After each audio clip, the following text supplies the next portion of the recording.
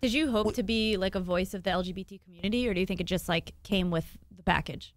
I think it just sort of came with a package. Just like, you know, I'm an LGBT person and I got given this platform. And so I think, you know, I saw Aziz Ansari and the whole crew who made like Master of None. I saw their thank you speech at the Golden Globes, I think it was.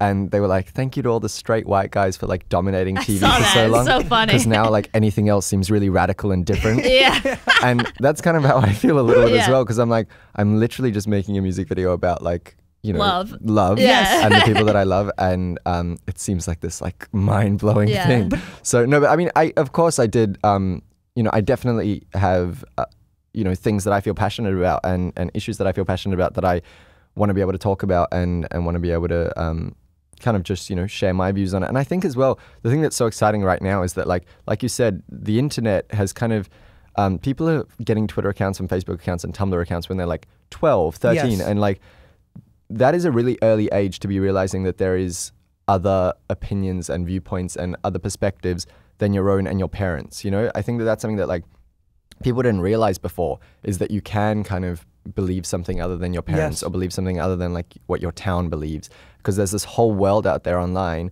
that is kind of showing you that there are other, you know, other viewpoints and 100%. other, you know, perspectives. So I think, yeah, times are changing a lot quicker because the internet is kind of letting people form their own opinions for things, because there's every opinion out there. You can kind of like take it all in and then make your own decisions afterwards. To be honest, I woke up like 10 minutes ago. Hey, no problem with that. Yeah, and I'm 15 minutes. Early September, I feel like we kind of made it like official, but we were like talking because he was on tour.